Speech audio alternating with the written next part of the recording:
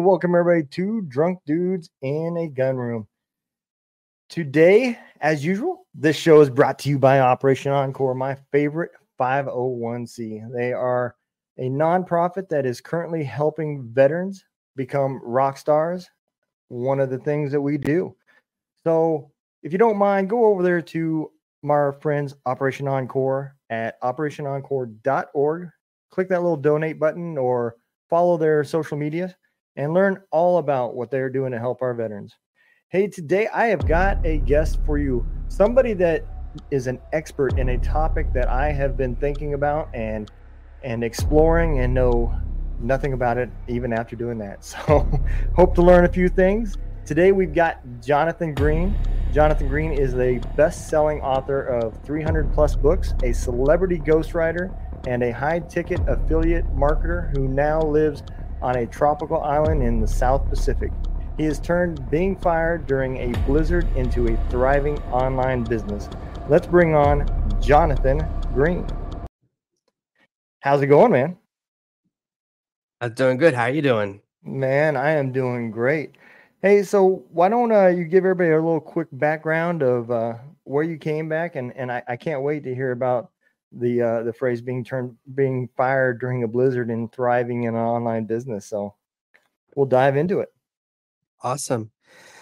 Yeah, I mean, it all started when I just realized that my career wasn't where I wanted it to go. You know, you think something's going to be your dream job, or you think it's going to be a job for the rest of your life. You know, get that job with all the benefits. It's like all the health insurance, the life insurance, and they're going to help you write your will and all that stuff. And then you realize you hate it. And I hated my job. So when they fired me, I said, I'm not going to look for another job like this. I'm done. I want to find something else. I want to be in control of what I do. Oh, I get that. Absolutely. You know, so I actually, when I got out of the military, I opened up my own company, and it was more so because I couldn't find a job. Everything in the area had closed down. And I thought that's what I wanted to do. I really did. And I learned real quick that the trucking industry was not for me. You know, I opened up a trucking company. I was in a truck 6 weeks at a time by myself and nothing but headaches. And I learned real quick that everybody that you associate with makes money, but you. So everything's very expensive. Yeah, sometimes it's really hard to know from the outside who's the one making money in different industries. And it can often be, you often hear, oh, truck drivers make the most money, but Yeah. then like, oh, but only if you own your truck. But then you have to pay for your own repairs and you have to do this and that. So there's a lot of moving parts. It's not always what people say that it is. It's the people that own the freight. That's who makes the money. So how did you come into AI?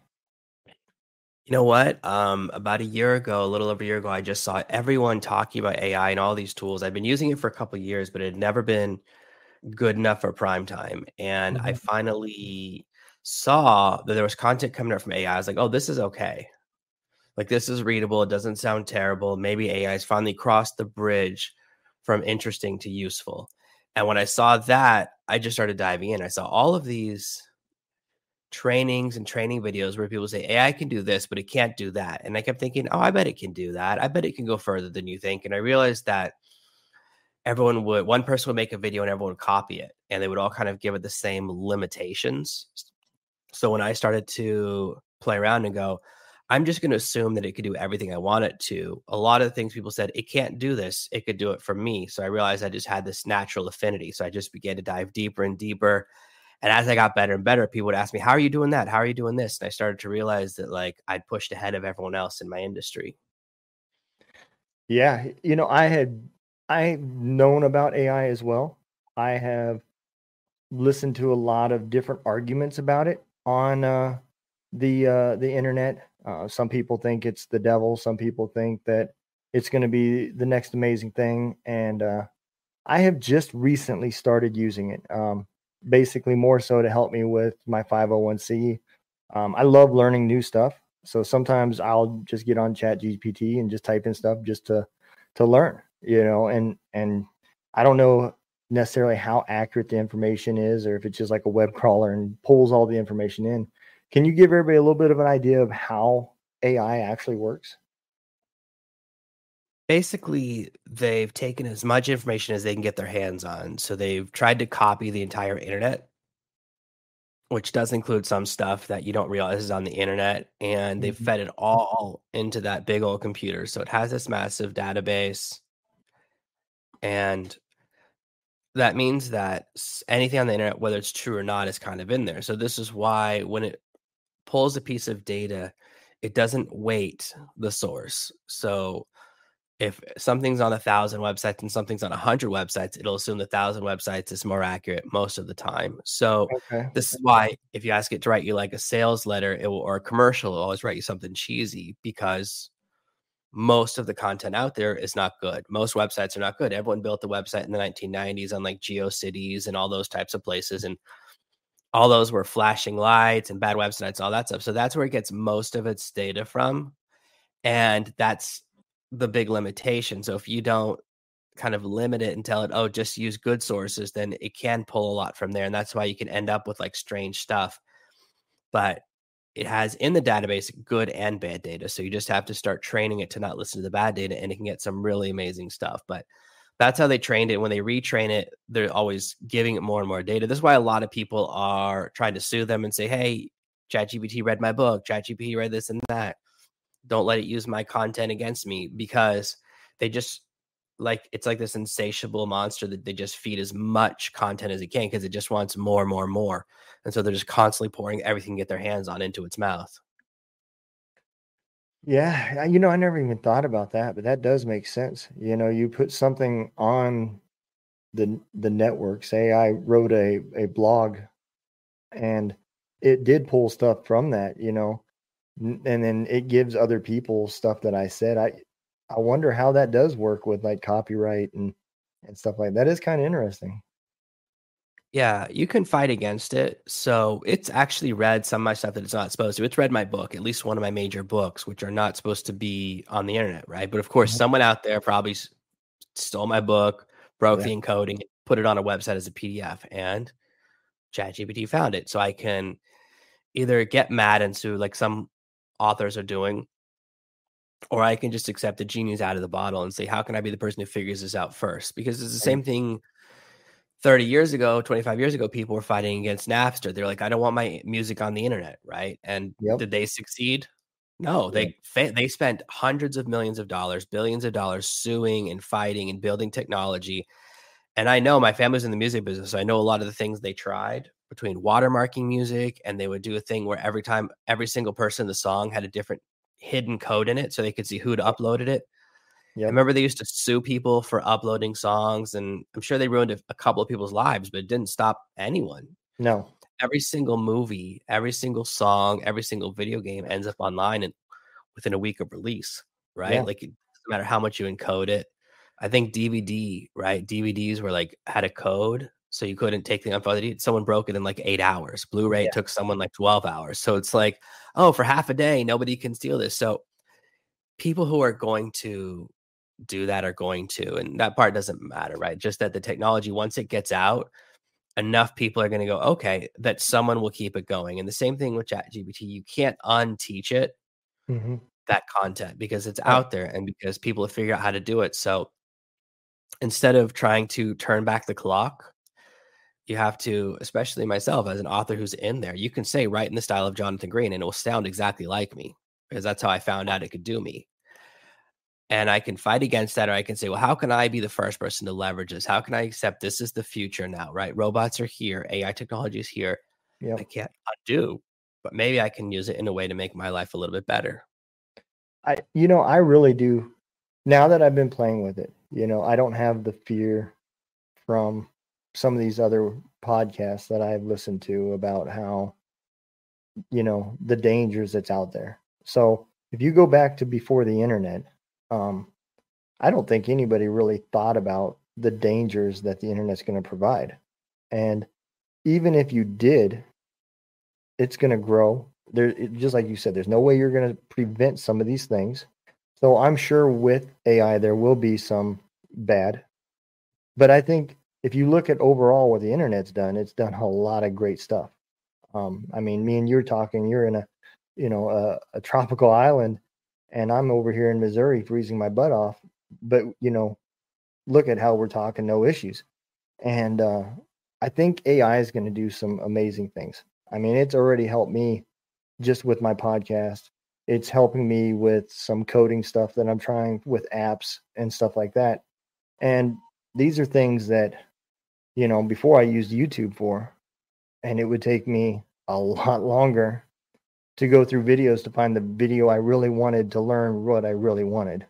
And then you still have to get through all the clickbait stuff to even get to that. And so I use ChatGPT for that type of stuff, which is probably the very, very basics of what anybody, like yourself even uses it for. But it's helped me with some things like coding some, OIS is a struggle for me, and it's helped me with that type of stuff. I've used it a little bit for some legal stuff for my nonprofit, and that's about it. That's about to the extent of it. And that's the thing, is everyone uses it in a different way. Yeah. So it's easy to think this tool is good or bad. And it's about how people use it. As soon as the internet came out, what happened? People started sending sketchy emails. People started Yeah. scamming each other. Now people are using AI to scam each other. So there's always going to be good and bad actors. And there's always going to be like using AI to write spam emails, using AI to block spam emails. So it's always that perpetual battle between the sword and the shield, right? It's like, oh, we make a good body armor, then we have to make a better bullet. Then we make a better bullet, then they make an even better body armor. And that's the way it's been since the invention of like boiled leather armor, right? So you're never going to escape that. What you have to do, and this is in a lot of areas, people make the mistake. They blame the tool, which is neutral. You can use a hammer for good or bad. You just can't. Yep. So you can't blame the hammer. The tool exists. You have to blame is the people and figure out why people do bad things with neutral tools. Yep. So in the same thing, we definitely have people that are using AI for bad stuff. They're putting out content. They're putting out emails. They're doing all sorts of stuff that's naughty. We have to figure out how can we make this one thing stop? Certainly, right? We certainly don't want people using it for bad, but the tool's already out there, and it's really about figuring out this new future, a world in which this tool exists, because you can't undo, right? Like, think about this. It used to be like the thought of renting music was so anathema. We don't go, no, I don't want to rent a CD. I want to own a CD because I bought the music so I can listen to as much as I want. Now, that's what everyone does, right? Every single person is either renting music on Spotify or Apple Music or Tidal. There's all these platforms that just rent music, and we don't think of it as renting music anymore, right? We've changed our mindset, even though when they first tried it, early 2000s with the Zune, like they had this Microsoft Zune store where you could rent music and people like, I don't want that. And that's why that platform failed. But now it's like, that's what we're used to. So sometimes it takes a little while to shift in mindset, but now nobody owns music anymore. It's so rare to buy a physical piece of music. Everyone just uses digital stuff that they rent. Yeah. I mean, yeah, I never thought about Spotify as renting either, but you're absolutely right. It is. Same with, all my movies now are online, saved up in my Apple TV, and it's the same thing. Even though I paid and bought it, I still am technically renting. I don't have anything physical in my hands. So yeah, absolutely. So Operation Encore is a 501c nonprofit that is helping veterans turn into rock stars every single day. You can learn more about what Operation Encore is doing by going over to their website at www.operationencore.org. That is www.operationencore.org. If you can give them a hand, just click that little donate button or follow all of their social medias and learn exactly what they are doing to change the lives of our veterans every single day. AI right now, and I know it's in its baby phases of it, but where do you think it can help people the most right now? Say with ChatGPT, was it 4.5 that they're on, or 4.0? They say they're on 4.0, but some people have found that they might secretly be on 4.5, or they're testing 4.5 in some of their platforms. That's the thing about a lot of these tools, is that they're very secretive about their releases and their Oh yeah. products, so no one really knows what they're getting. It's very strange. They'll add a new feature but not tell anyone. So right now, for most people, the best way to use the tool is to look at what do you do every week and where would there be the biggest opportunity? What's the task that you spend the most time on that's the most repetitive, that takes less than 100% of your attention? That's the best place to start. So it's really, when I say that, it's like, is there something you do every week that you could do with the television on? That's how you know it doesn't take 100% of your attention. Like there's tasks Yep. I can do with the TV on, tasks I can do with music, and tasks I need everything off because it takes so much focus. So when you look and find that task, you say, okay, this is a task that if I could get this handled by AI, it would save me 5 hours, 10 hours, 20 hours a week. That's where you want to start, is with that big win. So you Okay. get that massive change. And it could be answering emails, it can be organizing something, it can be an element of data entry, whatever that thing is. That's where you start, because that's where you're going to move the needle. A lot of people go for the coolest thing and like, oh, I learned this really cool thing. How much time does it save you? 4 minutes a week. It's not really right. It's the wrong place to start, because it's exciting but not useful. And Right. useful is really where you want to be. So where I started myself with was editing books. So when I wrote my recent book, ChatGPT Profits, I was like, I opened up my editing software and I was like, this is going to take me a week to edit. And I said, what am I doing? It's just about to start. I go, what is wrong with me? And I sat down and said, there has to be a way to get ChatGPT to edit the entire book to save me massive amounts of time without me losing the quality, right? Because the thing Mhm. about AI is that it doesn't make spelling mistakes, doesn't make grammatical mistakes, it doesn't make punctuation mistakes. So I can run my entire book through this to remove all of that type of mistake. So even if I just do the proofreading type of editing, it's a massive win that saves me a huge amount of time.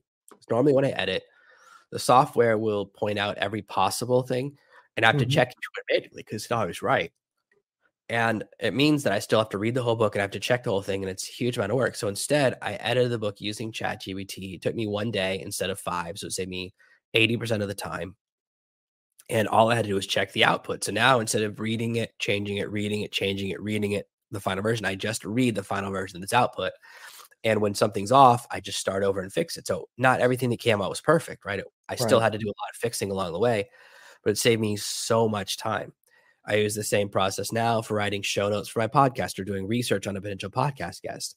Show notes for my podcast used to take me 1 or 2 hours, or I'd have to pay someone that equivalent to do it for me. Now ChatGPT writes the show notes for me in about 30 seconds. It saves me time and money, because it's a task I have to do every week, right? Every week when you put an episode, you have to write your show notes, you have to write your description, you have to write content for social media.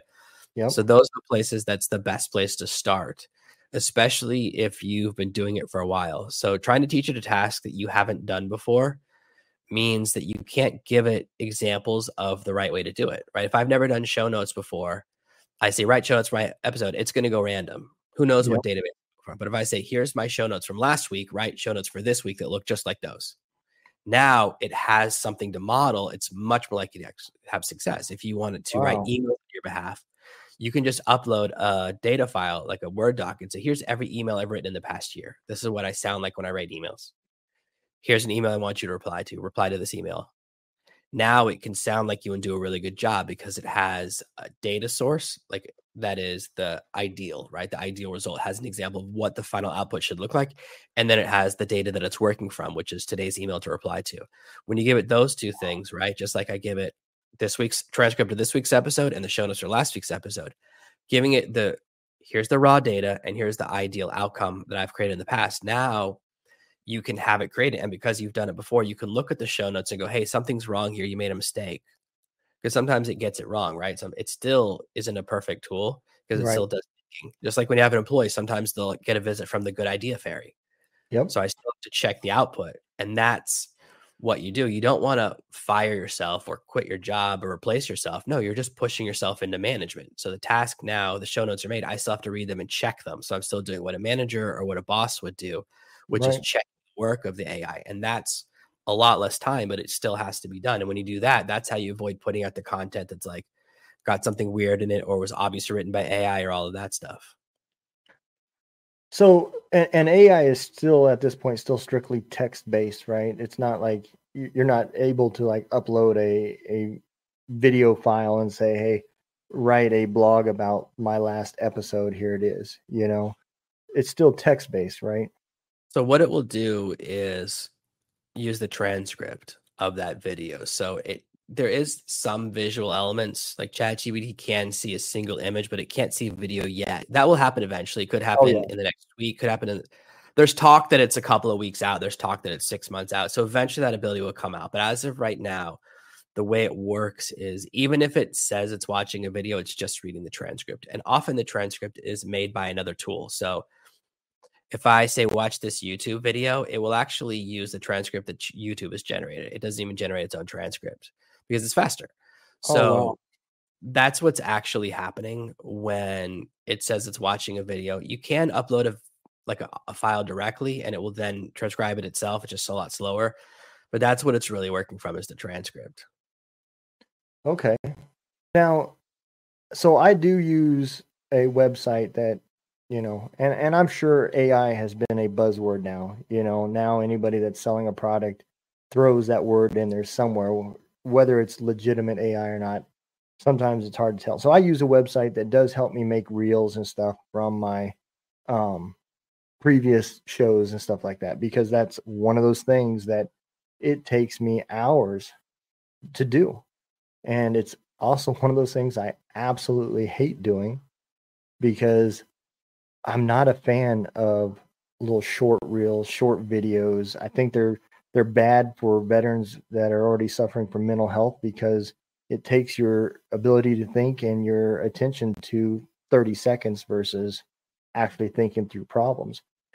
And that's just strictly my opinion. But so I do use it because it is a necessary evil. You still are going to have to do this with a podcast is go to where the people are viewing, and reels and shorts are there. So I do use a site that claims they use AI for that, you know. Yeah, so what that tool is actually doing, I use one of those as well. They're so helpful. It's actually using a transcription because transcription software has been around for years. It's been getting better and better. So it develops the transcript, and then from the transcript, it looks for, oh, these phrases look good, and then it will mark those time codes, and then it Okay. shows it to the video. So it's two-stepping it, but it's still working from the transcript, which makes sense because Yeah.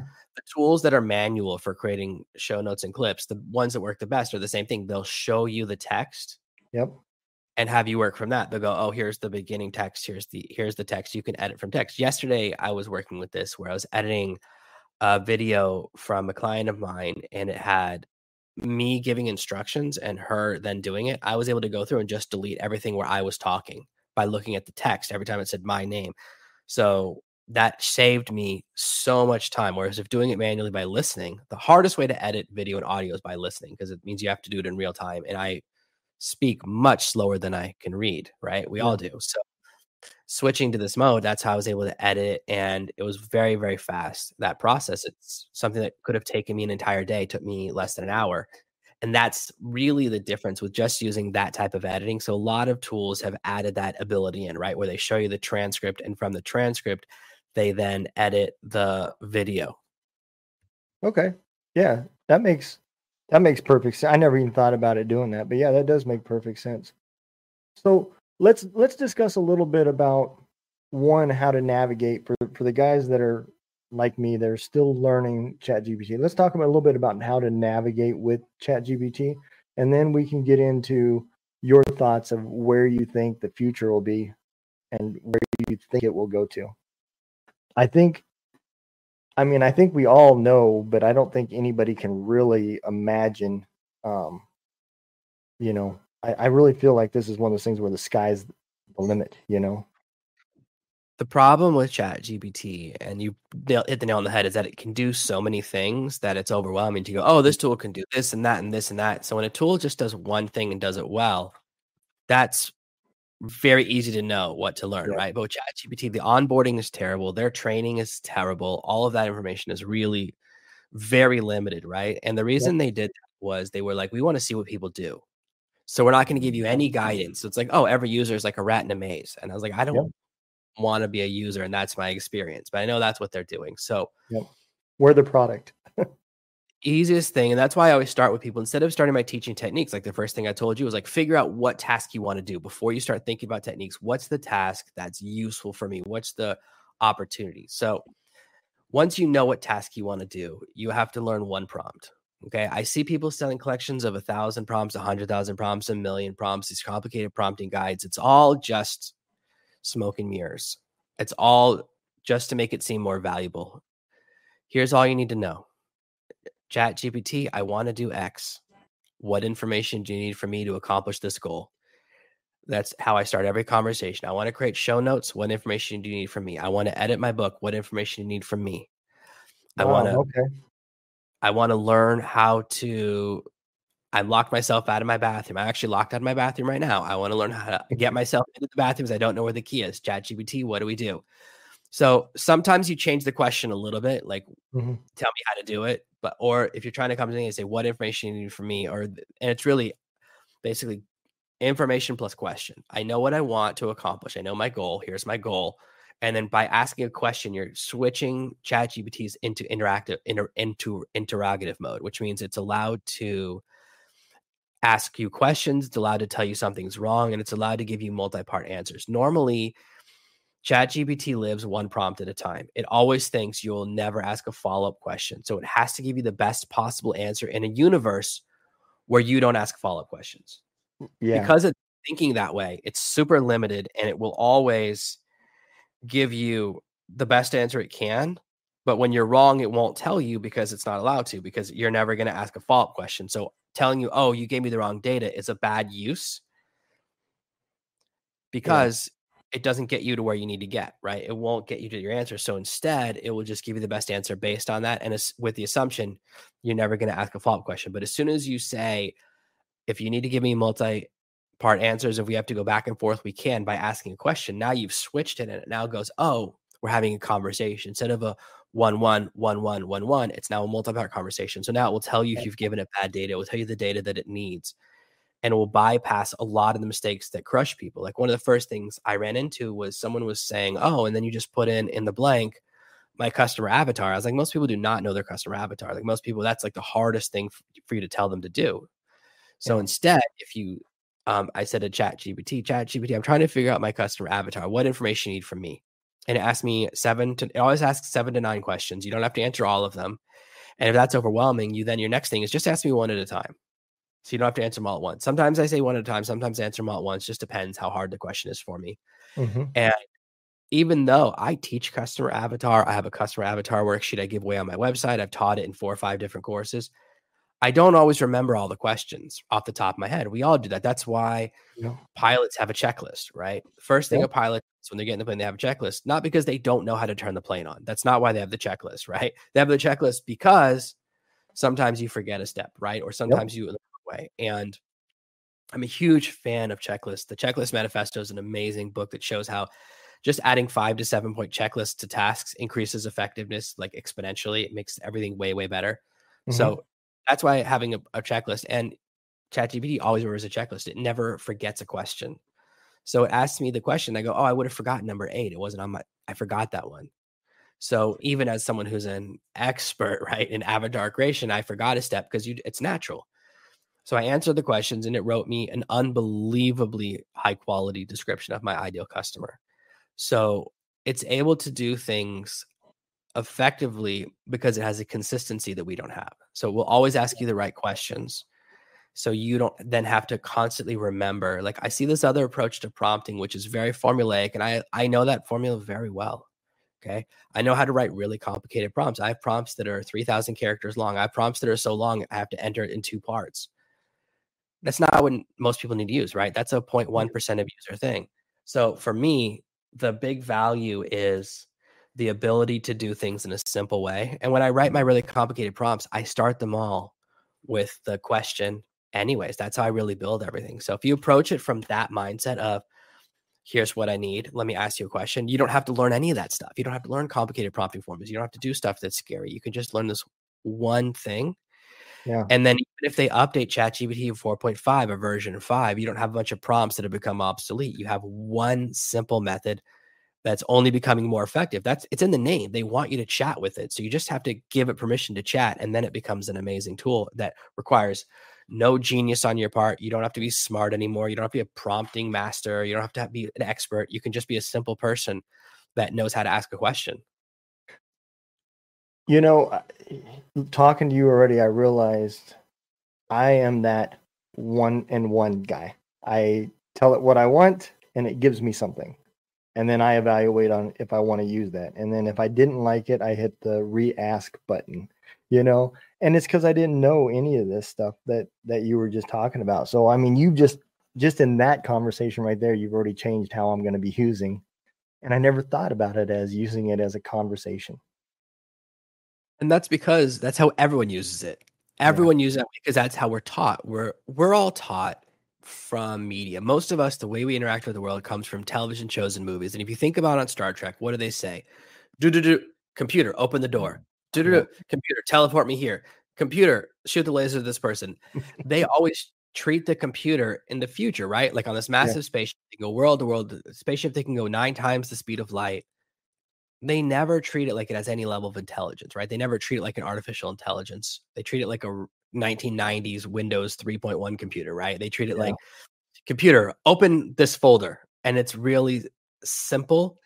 They never, and so we're used to that, right? Which is, when you're talking to a computer, you give it a command.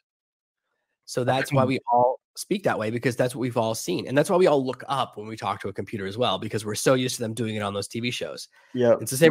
A lot of people do this when they're hearing something because we've seen it. Real Secret Service agents don't do that. Yeah, you're right. That gets rid of the whole secret part, right? They do not do that.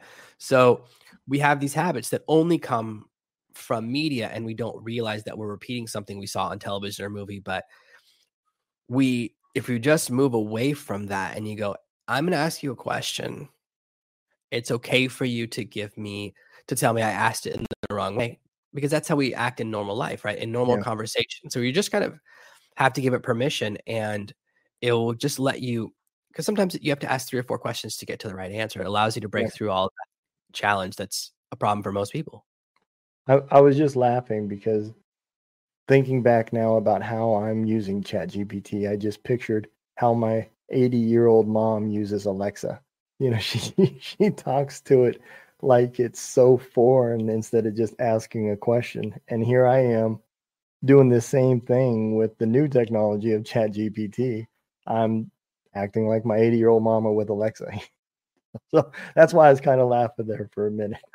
It's how we're taught. We're all taught the AI will obey, right? You give a command and the thing obeys. Nobody wants Alexa to say, you go, Alexa, play this song. Alexa goes, are you sure? It's not really a good band, right?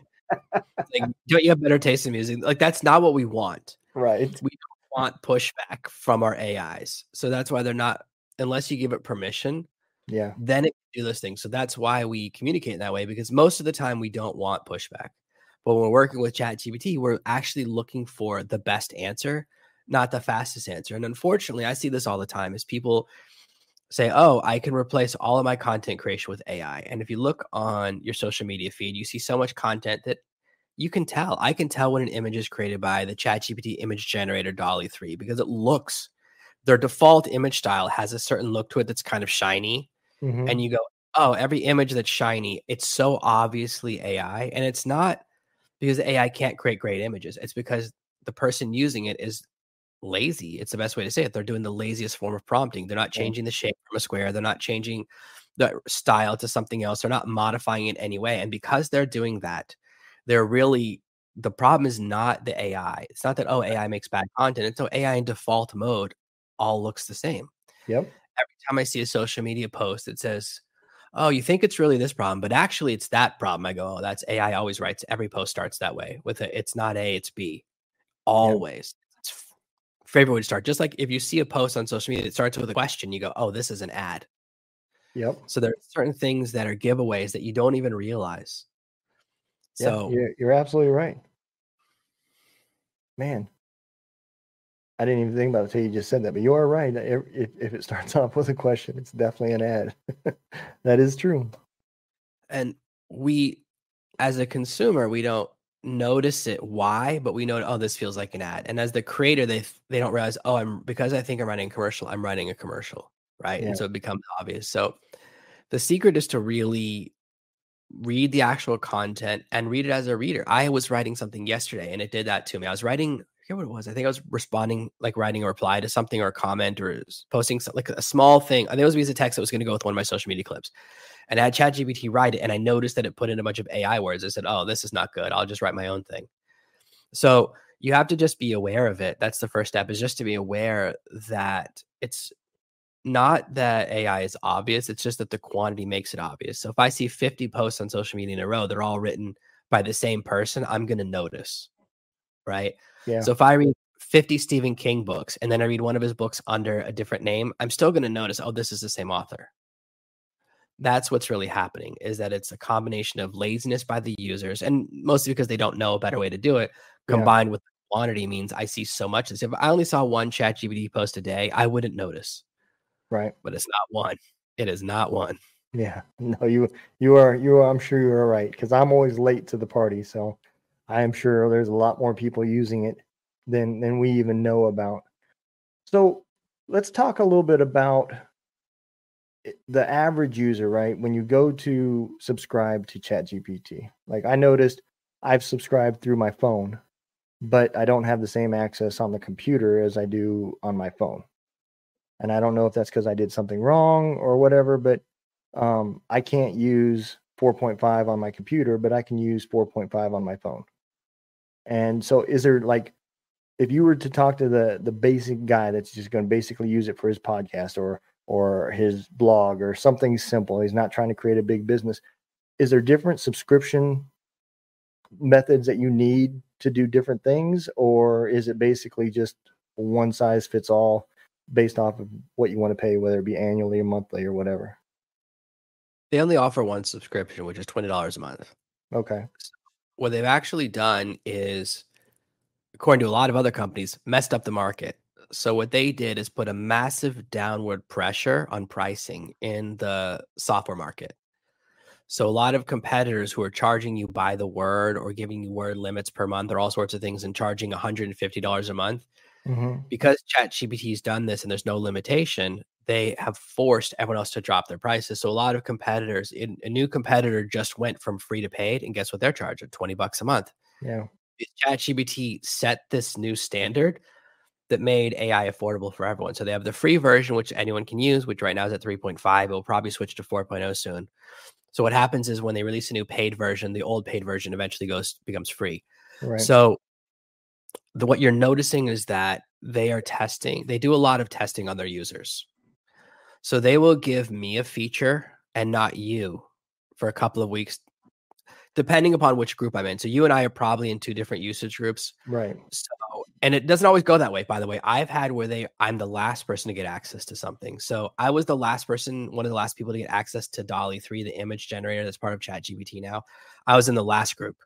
So everyone else had it for like 2 weeks, and then I got it on the last day. Whereas when they released GPTs, which is the bots I can push to people, I got it before everyone else. In fact, I got it before a lot of the other people who create content like me and post on social media. Like, oh, I don't have access yet. And I was like, I already have access in both of my accounts. So what they do is test in batches. And they also have things that they test only on phones versus only on computers. So you can do voice to prompt only with your phone. Okay. And you can do, for a while, you could only do visual stuff. So you could upload a picture, but only on your phone. So what they're doing is just testing in different cohorts.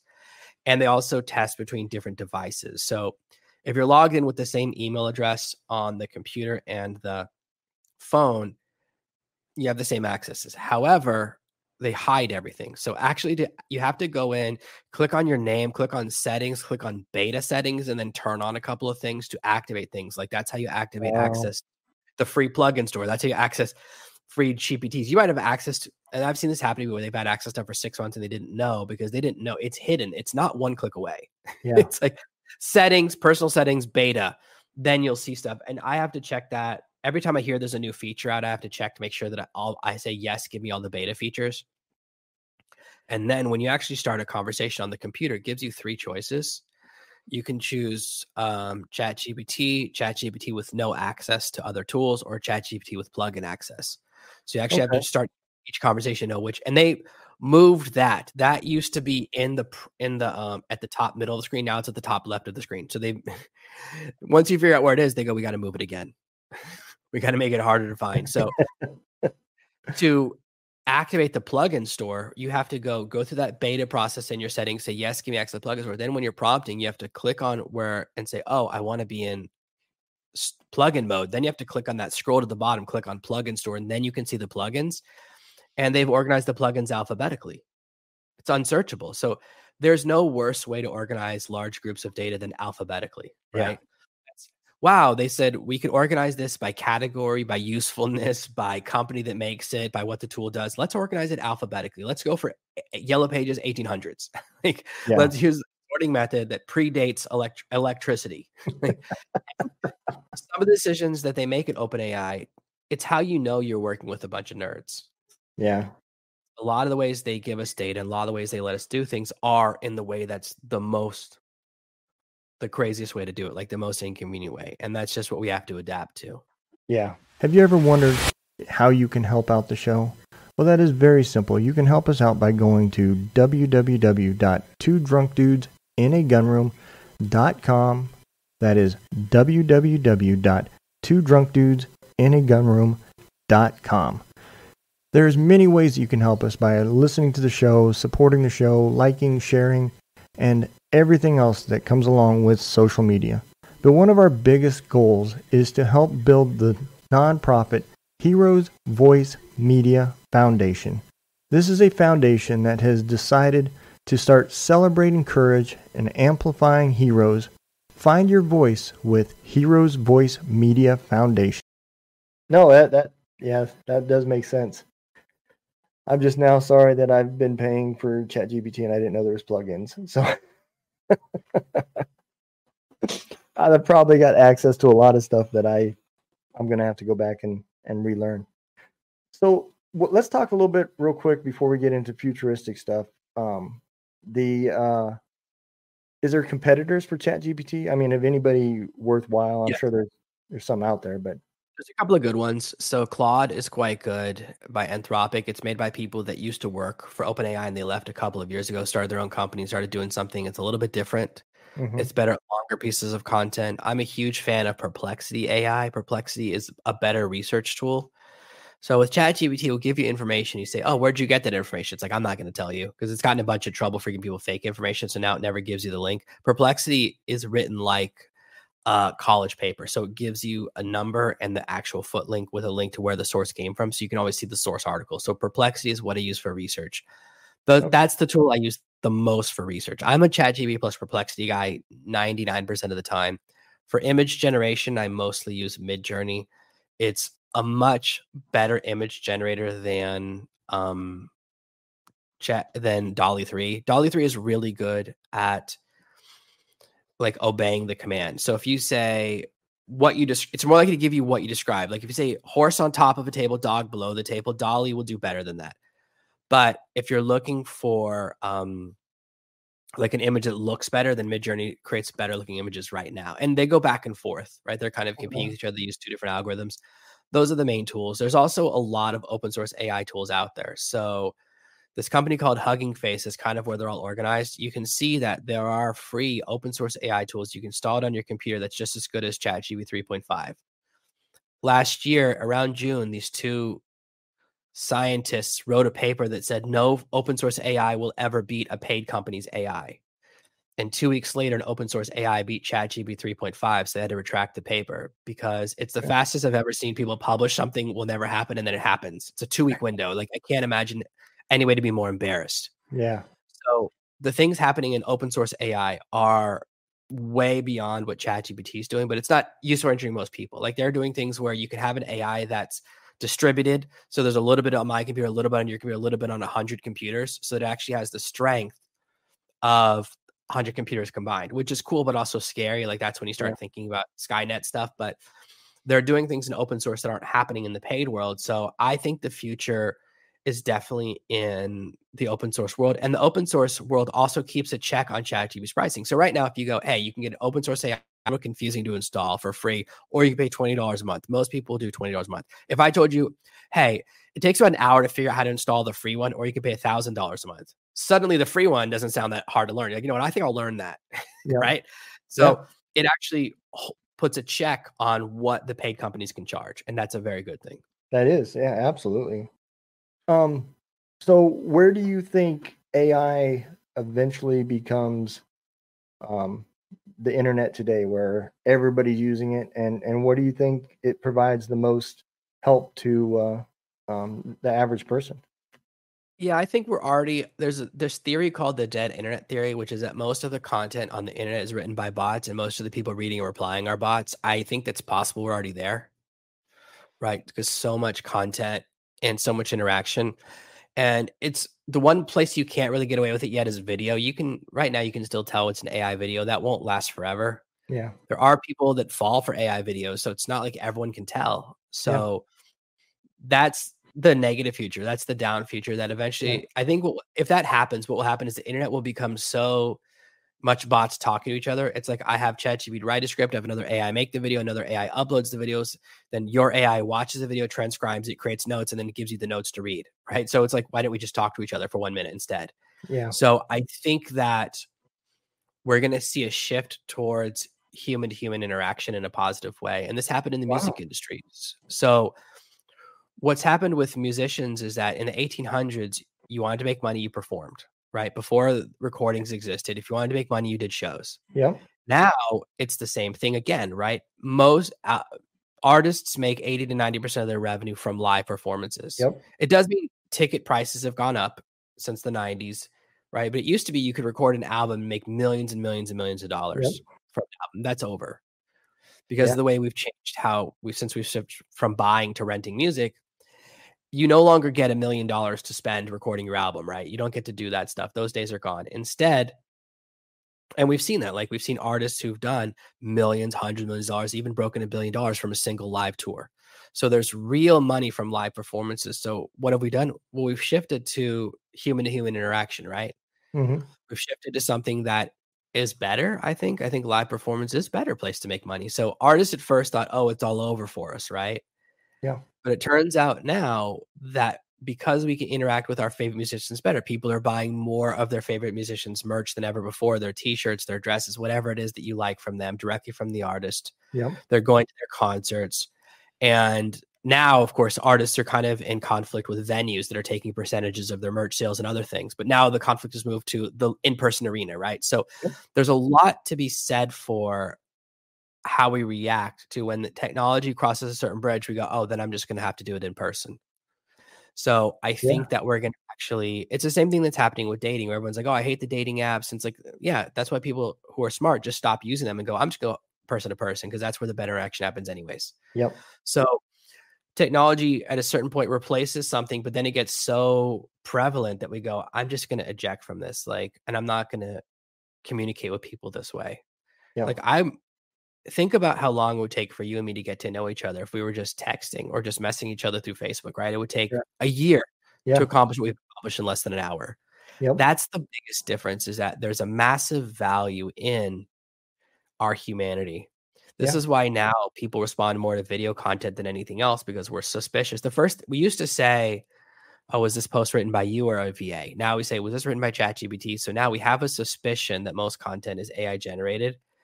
And it's legitimate because most content is AI generating. That's why it's not good. Yeah. So the people who are themselves, like when I post content, if I post a video that's not perfect, like I'm obsessed with sound in my ear, right? I've got the lighting perfect, I got this and that.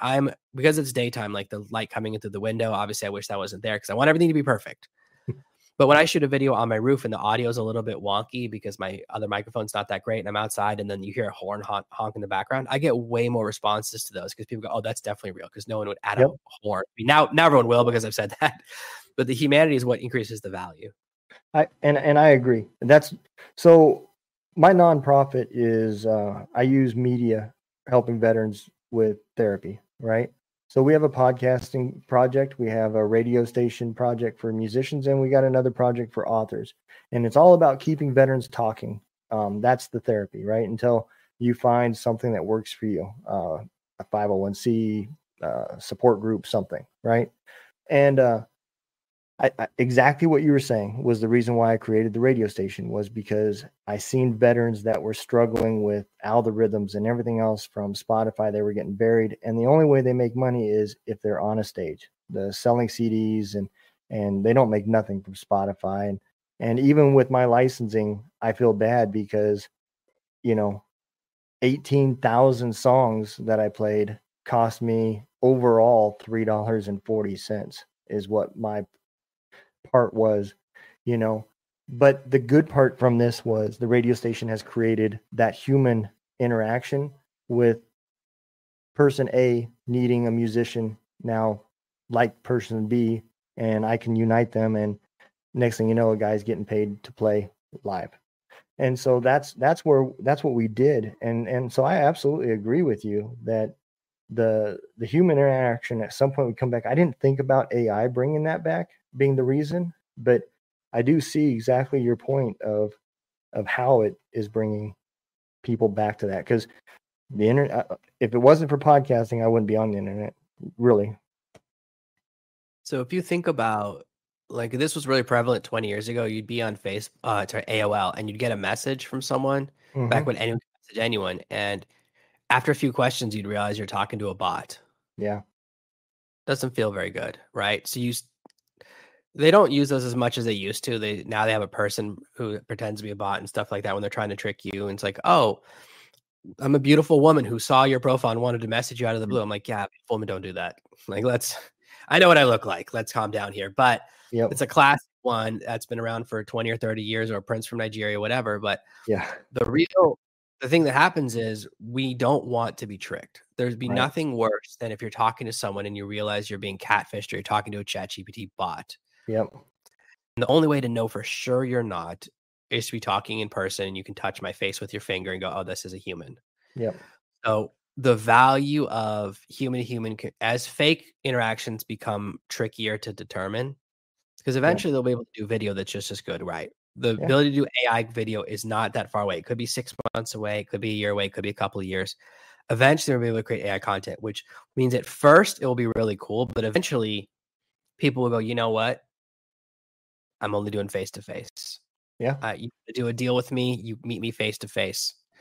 And I touch your skin and I smell you, so I know you're a real person. So we're actually going to shift in that direction. So I think that that's kind of how the shift will go back and forth, because like the internet has not turned into what people thought it was going to. Remember when I was on the internet in the 1990s, the internet was a place where everything was good. Everyone said nice things to each other. Everyone complimented each other. People forwarded jokes to each other. It wasn't a place that it's become now, where everyone wants to share their political opinion. Everyone wants to dox each other. Everyone kind of, there's so much maliciousness on there. There's not the supportive environment that we all thought there was going to be. There are some places where that exists, but so much of it has become, instead of the best of us, it's become the worst of us. And it means that people pull back. Like, my job is the internet, right? My job is the internet. I would never be online. If it wasn't my job, I would never log into Facebook. I would never go on Instagram. I would never go on LinkedIn if it wasn't my job. And I wouldn't use the internet wholesale if it wasn't my job. I would never be online. I would just be reading books and sitting on the beach and talking to people in real life. Yeah. So for me, as someone who uses it all the time, it's my job. And maybe because it's my job, right? It's like, oh, I don't want to work when I'm not at work. So it's important to see that the real world still exists and that there are good things out there, but anything gets overuse, gets misused, and you get away with it for a while. Just like there's a ton of companies this year that have gone public and done these major money raises by adding the word AI to the name of the company.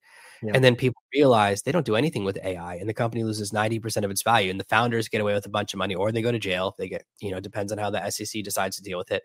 Yep. But that's not going to work forever, right? So there's always going to be people who take advantage. There's tons of AI tools right now that aren't AI. I've caught some tools that are not using AI, and they're selling themselves as AI, and I put out content saying these guys are faking it, right? This company is committing a major FTC violation. And the punishment, if they choose you for doing a violation, it's per person who sees. So if you put out a commercial with a lie in it, you don't get fined based on the commercial. You get fined based on how many people saw the commercial. Right. Okay. And so if you have a video on YouTube with a lie in it, and it can be, at least last time I checked, up to 40,000 per person. So if you have 1 million views, you suddenly owe for like $4 billion.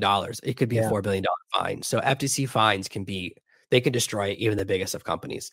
Yeah. So there's going to be, once they start going after people, there's going to be a shift in the market away from these lies, because a lot of companies release an AI and it's just a reskin of ChatGPT for more money with less features. 99% of the AI tools out there are ChatGPT with less features for more money.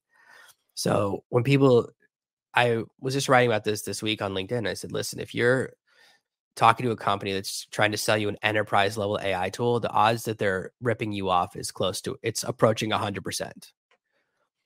It's Wow. very likely. The odds of them not ripping you off are so low that they're mathematically undetectable. Like with the mathematical metal detector, I can't find it because they're all because there's only about 4 AIs that actually exist. Okay. Mm-hmm. There's Llama, which is an open source AI that was put out by Facebook, and it's open source and people build the open source AIs on top of it. Now there's variations that are broken free, but that's where that started. There's the one from Google, there's the one for Anthropic, there's one from OpenAI, and there's one from Twitter. That's it. So if a Wow. company says, oh, we're going to give you a custom AI solution, there are 100% using one of those other sources in the back end. They're using the API. And the cost of using the API is so low that whatever they're charging you, it's 99. Because I have it too. I have an AI tool, and it's what I built into the tool is the value because it does a task very well, but it's built on ChatGPT's API. I just tell everyone. I just don't keep it a secret like everyone else does. My cost for maintaining the tool is like $1 a month or something, so I don't have to think Oh, about wow. it. The Yeah. cost of maintaining for usage is more than a single person pays in their subscription fee. So it's really important to know that right now there's a lot of people that are massively taking advantage of the hype. They're taking advantage of people that don't understand AI. Right. Most of the content I see, most of the people I compete with, the content they put out is designed to make AI seem really hard and really expensive. And I mean, if you're hog wild like I am, your AI bill for all of your tools combined should be under $100 a month. If you're paying more than $100 a month, you're getting ripped off. You just are. Wow. Because for that price, I use like 6 tools. I have 2 ChatGPT subscriptions. Okay. ChatGPT is $40 a month because I have 2 of them, just because I have one that I use and one my team uses. And I use one for building bots and one for my daily use. So I kind of separate those 2 things. Mm-hmm. That's the only reason I have 2. It's a specific use case, specifically because I do a lot inside of AI and I want to run 2 projects at the same time. I have a Midjourney subscription, $12 a month. I have another AI image generator subscription with Leonardo. Again, because I have multiple people that work for me, I just needed a second image generator that other people could use at the same time. I think that's another $12 a month. And then there's some other tools I play around with. I'm testing a tool. I'll be testing a tool for a couple of months, so that I pay a little subscription for that. But most of the time, even the tools I'm testing, eventually I close down. I think I have a video editor that's $15 a month. That's Aces. It does really good at what it does with AI. And then I think I have one other tool, some other. So it's like if a power user like me who does it full time and could not be further into the AI world is spending $100 a month. If you're spending thousands, you have a major problem in your business. Yeah. Either the person in your team who's in charge of making AI purchases is stealing from you, or the person that they've purchased from is stealing from you. It's a guarantee because of what these tools cost. Right. And just like you said, with the way open source is keeping a watch over the market and capping it, that's another reason why. Yeah, I mean, if you didn't know that, sure, you're going to pay a lot more. But if you knew that ahead of time, I could see how, easy you could see it, but the average guy not understand that he's paying way too much. Well, fortunately, right now, most of the dishonesty is in the B2B space. So at the enterprise level, so I recently was approached by a large B2B company to work on a project for them. Now they Mhm. didn't sign the contract. They didn't send me the NDA. So I can say whatever I want. They definitely should have, if they wanted me not to say anything. They charge hundreds of thousands of dollars for their really high level AI knowledge. And they gave me what they teach people, their most highest level stuff. And I was like, this is exactly what's in my book that you can get for free if you have a Kindle Unlimited subscription. Like they're charging companies. I was like, oh my gosh, you could just say enterprise. He gave me he goes, this is my secret slide deck for presentation. I went through the slide deck. I was like, oh my gosh, I put this video on YouTube like 4 months ago. Like Wow. at the highest level, people who are selling services, it's just the way they describe it. There's no Yeah. difference other than they describe what they do with much fancier speak words. And all these big companies do is sell each other services and consulting that is exactly what you can get. I mean, my book is literally free. You can download it for free on LinkedIn if you follow me on LinkedIn, or you can get it for free. And if you want to pay for it, it's like $8. And it Yeah. has all of the stuff that this guy's charging hundreds of thousands of dollars for. And I was like, this is unbelievable. I was like so excited to work with someone at the enterprise level. Like, oh, they must know a bunch of stuff I don't know. And Yeah. Turns out, no.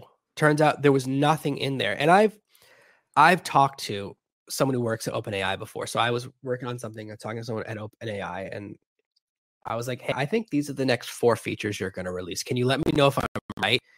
And the guy, his mouth just keeps getting open wider and wider. He goes, I can neither confirm or deny, but pretty good list. And I was like, whoa. I was like, and then all those features were released in the next couple of weeks. So I was right, but it was cool to get the confirmation. So this belief that companies with more money, larger budgets are smarter than us, it's not true. So the need to spend, because sometimes, and this has happened before, like when I was selling search engine optimization services in 2010, I approached a really large hotel and I said, listen, the company you've hired is stealing from you. What I said, when someone visits your website, and this is a very expensive website, the website redirects to Motel 6. I said, whoever you hired to do your SEO is stealing from you. And my mistake was I didn't realize the person I sent in my report of all the things that were wrong with their website was the person who paid the person who was stealing from them. So they went into CYA mode. They wrote me a very offensive email. I wish I'd saved it. I should have saved it as a great memory.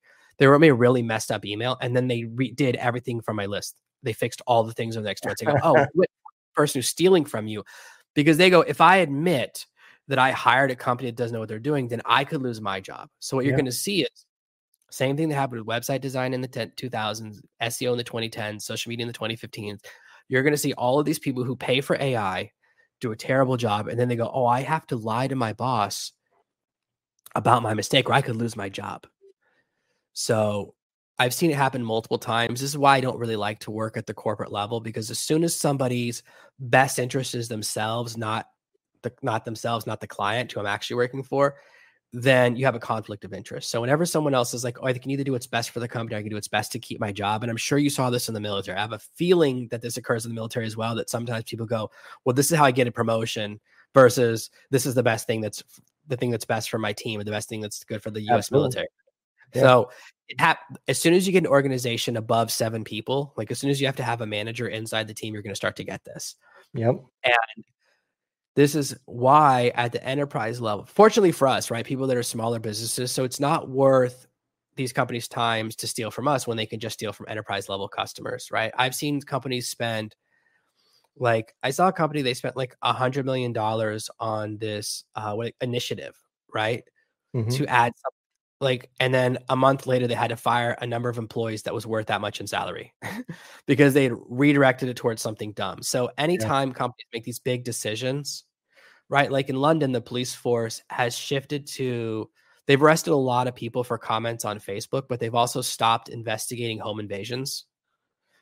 So they completely said, if someone does a home invasion, we're not even going to send the police to your house to investigate. We're not doing crime scene. We're not investigating that. So they've shifted. What do you think has happened to home invasions? Obviously, they've gone up by Wednesday, right? It's no longer a crime. And so whenever you make a decision like that, that happens at the corporate level, what happens is the person who decided to arrest people for like hurting people's feelings on Facebook, that now they can't admit, well, real crime is up way. Yeah.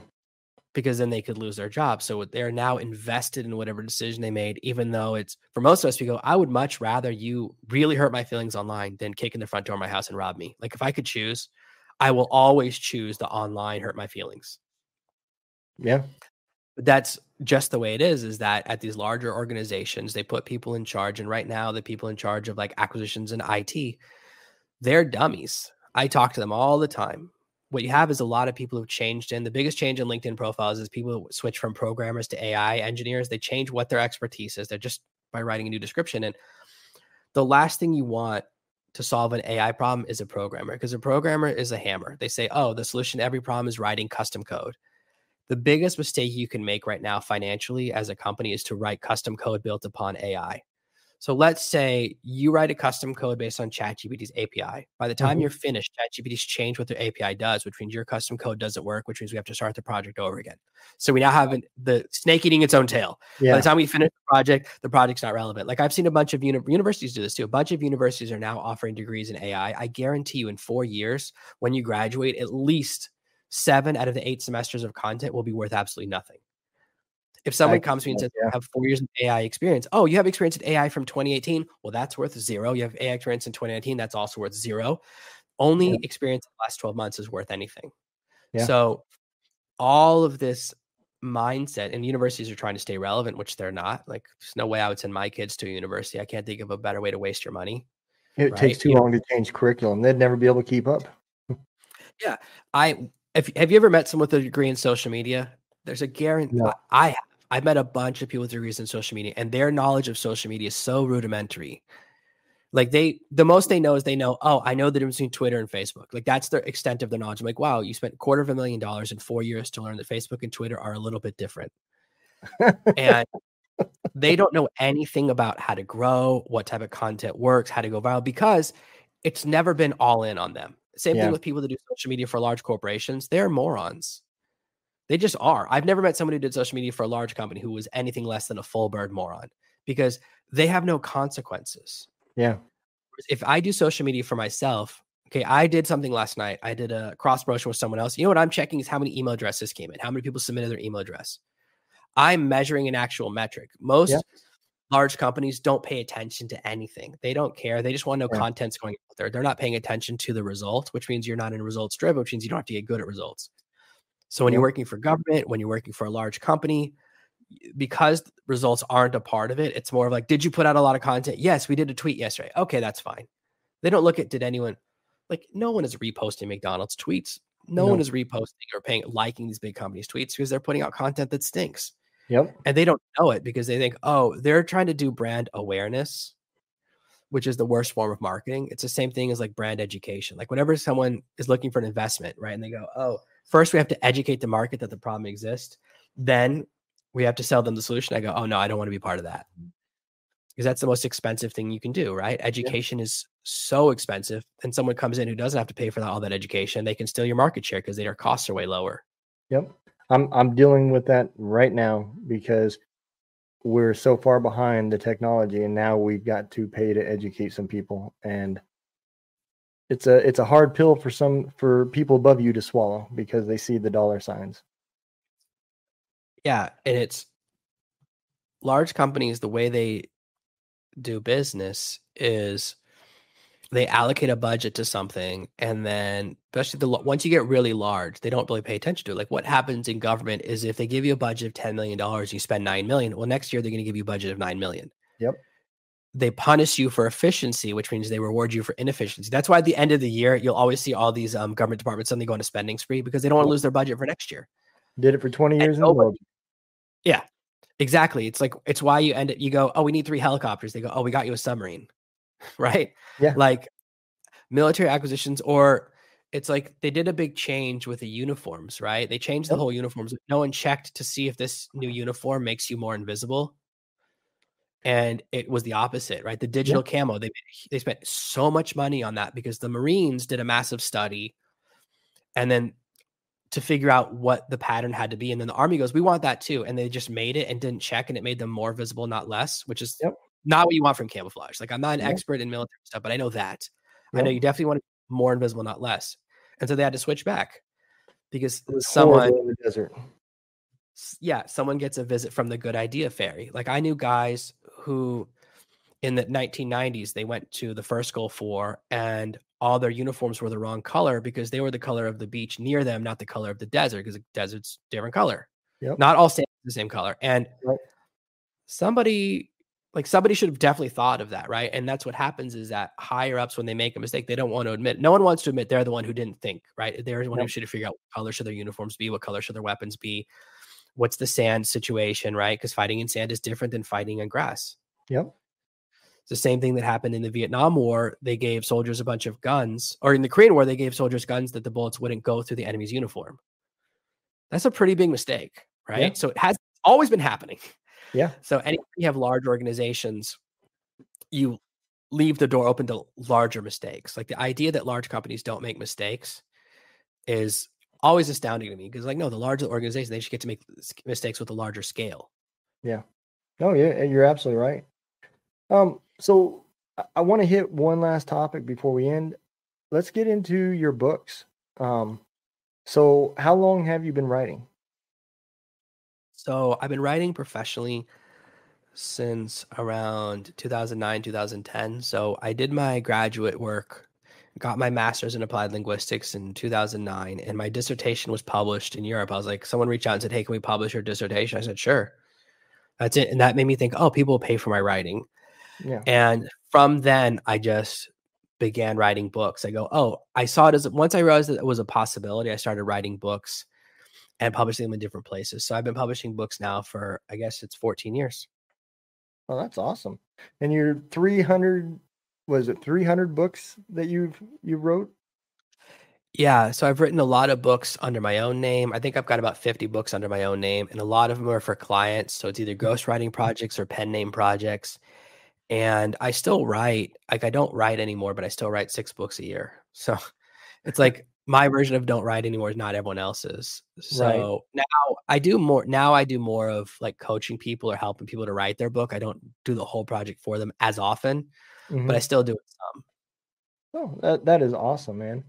And that's the third project from our nonprofit is it's called Words from a Warrior, and it's for bloggers and authors. And I'm currently writing that project out. It hasn't really, the website's up, but it's not anything yet. And so, that's one of the things. I've been talking to a lot of different authors and getting different ideas, because I've wrote one book about my situations with PTSD, and my audience is my kids. And that's, I haven't published it, I haven't done anything, but it was my way to explain the changes that happened in me and the things that they seen where they didn't understand what I went through. And so I gave them that much. I at least gave them the answers to the whys and of what their questions were. And I haven't, my kids say I should publish it, but I haven't personally decided yet. But um, it's definitely something. I want to find people that are going to be able to willing to help some of these other veterans that have tremendous stories, but they don't understand anything about publishing and stuff like that. So that's one of the reasons why I've increased my guests to authors, to just to get feedback and ideas so I can help them as well. It's a tricky world, as I'm learning. So there's a couple of things you brought up there. So the thing about PTSD is that we don't really talk about it enough. Like we especially don't talk about it for men and men's mental health. So Mm. uh, I have it as well. So I went through a natural disaster where my entire family got to the hospital with less than 12 hours to live. So, Oh, and I didn't know. So when I had to, and I talk about it because if I don't, nobody else will. I had to go into therapy for it afterwards because, like, when yeah, I got to the hospital, they were like, "Oh, you'll be dead in a couple hours," and my whole family would have been dead within 3 days. Like, none of us were going to make it. So I have, and it's a thing called natural disaster PTSD. I didn't know it was a thing. I thought PTSD was only military. So yeah. it A turns lot of out, people watch. do. So there's a lack of education. So when I actually got into therapy and the person gave a name for it, I said, "Oh, I have a real thing." It Yeah, like gave me a comfort to know that, because I was like, "Oh, I'm just trying to steal what soldiers go through," but I don't know how else to describe it. But I guess seeing your whole family die yeah, counts. So that's the thing, but it can be very hard to talk about it because, so when I talk about what happened to me, we were in a natural disaster. We were in the highest level of typhoon, like the equivalent of Katrina, but in a third world country, right? And no help yeah, came. And what you will do to save your family is unbelievable. There's nothing I wouldn't do, right? yeah, And you don't realize that until you face it, that there's this thing inside of you. So then you have to face the fact that you're not what you thought you were. Like we all like we're I think what is it? We're like 2 meals away from civilization or 3 days yep, away from civilization. You only have to starve for 1 or 2 days before you find out what you'll do. And it's just about anything. So it can be that, but then it's like, well, the fortunate thing for me is when I tell people about it, no one believes me. So when people ask me about it here in person, they're like, "Oh, what were you willing to do?" I was like, "Oh, this, and this." I was like, "We were about to do this, and this when we finally got out." And people just don't believe me because it's too extreme. So it's like an interesting place to be in because what I say is such a shocking answer yep, that I've like, "Oh, I could talk about this all day long because no one believes me," which is yeah, kind of a crazy place to be. yeah, Because but people who've been there go, "Oh, he's not joking." So either you've been there and you've experienced it too, or you haven't and you think I'm joking. So I'm in this interesting place. It took me 2 years to figure that out. But then as far as writing books, let's talk about that. Is that, yeah, the first thing is that the first reason to write a book is to get something inside of you out. yep, So that's what you did, right? You have to get yep, it out and you aren't looking to say it to the world. The second thing is if And a lot of people have this. They go, I just want to tell this story. I don't care if anyone reads it. I get those clients all the time. Yep. And that you just have to go and know, okay, I'll write this book, but no one's ever going to read it. Won't make any money. Now, my feeling is that if you really want to help people, let's imagine this. Let's say your book had the cure for PTSD and you didn't publish it. So you didn't help all the people you could have helped. Well, then that means you're a monster, right? You have the cure for cancer and you're keeping it a secret. So if your book is good, you have a moral obligation to publish it, right? If you think it can really help people. And that's how I view it. So when I work with people, I go, if your book really can do what you says it can do, then you have to get it out there because you can help so many people. So let's just say, and this is a heavy question, like this is a lot to say to me, like, let's imagine your book stops one guy from unaliving himself. Isn't it worth it? Like, wouldn't that be worth it? Because I've gotten that email before. Yeah. So I've gotten an email and it was about the wrong book. It was so crazy. It goes, it wasn't my book on depression, but someone read one of my books and goes, your book saved my marriage. Because of your book, I understood my husband and now our marriage is stronger than ever before. That's my favorite email. Every email I've ever gotten. Yeah. So sometimes we get so caught up in thinking about ourselves, right? It's like, oh, this is just my story. No one will care. Yeah, Matt, what if one person reads your book and it saves their life? That's a win. Like where I have a huge audience, but like I count my wins one at a time. Like that's a win for me. So that's my belief is that if you think your book is good, then it's not about your pride or confidence. It's about what difference you can make. The second thing is to make a book succeed. It's really just reverse engineering. So if I want to build a helicopter, it's so much easier for me to go and look at a helicopter you've built and look at the parts and then build and copy it, right? Yep. That's how you write a book. You go, what are books that are for the same people, right? What are books, let's say about PTSD or about depression, or about dealing with trauma that have done well? And you look at them and go, how long is the title? Oh, they all have a 3-word title. Well, now you know your title should be 3 words, right? Yep. What color is the cover? Well, 9 of them have a blue cover. 1 of them have a red cover. So what would I tell you? If you hired me, I would say, oh, you should have a blue cover. That's where most of my advice comes from, is I'm just a good researcher. Yeah. And then you look at, well, how many chapters should it have? Well, all of these books are 200 pages. Well, then your book should be 200 pages. So it's not the actual content that you reverse engineer, but it's the structure. Then you go, well, how are the chapters structured? Because I've read some books where every chapter is like 3 pages and some books where each chapter is 40 pages. So it's different. How is it structured? Right? How do they start the book? How do they end the book? What are the books that people like? And then I read the reviews. I only read 5-star and 1-star reviews. What do people love about my competitor's book? And what do they wish that book had that it's missing? When you have that information, now what you have is the skeleton, right? You have all the skeleton. My kids always say skeleton. That's why I say that. You have the skeleton of a great book because you go, oh, I know how long the book needs to be. I know how the chapters should be structured. I know how it should be organized. I know all of the pieces. And that's where all the hard stuff is done for you. Okay. So that's the hard part of writing can be done by reverse engineering. And you can look at every book on Amazon. Every book on Amazon is ranked. So you know how many reviews it has. You know how many people have bought it recently based on its sales ranking. So you don't have to guess where to get your data source. So that's what I would do. And for whatever you're trying to do, that's the approach I always take, whether I'm creating a product or doing a podcast, whatever I do, I look at what other people are doing. Cause I just like recently I've been really doing a lot of work on LinkedIn. I just look at what everyone else does about AI on LinkedIn and wrote down a list of what I like and what I don't like. And that's how I make my content. I go, this is what's good. This is what's bad. Okay.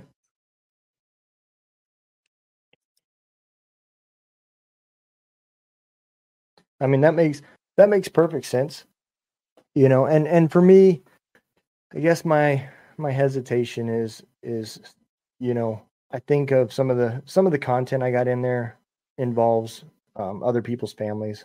And, I think about the Band-Aid that gets ripped off if they were to be the people that read it, Okay.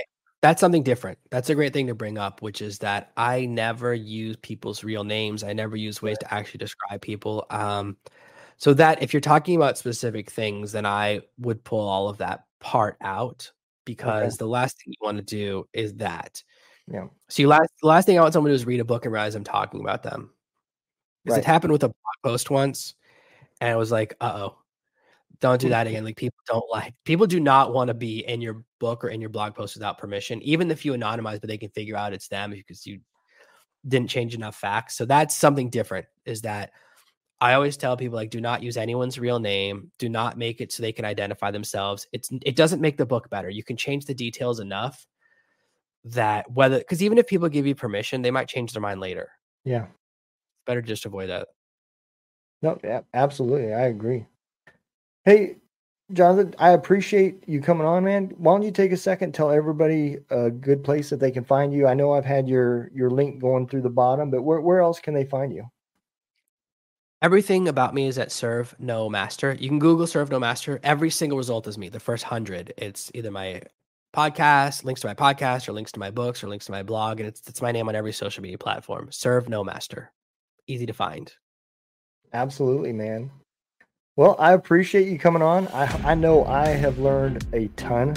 As a matter of fact, I can't wait till we're done, and I'm gonna go try some of this stuff because, man, it's like you opened up a whole new chat world to me. So I'm definitely gonna go take a look at it, and I know a lot of my listeners are gonna be the same way because a lot of them are interested in this and have very limited knowledge as well. So I appreciate it. I hope you take care. Have a good day. Thank you so much.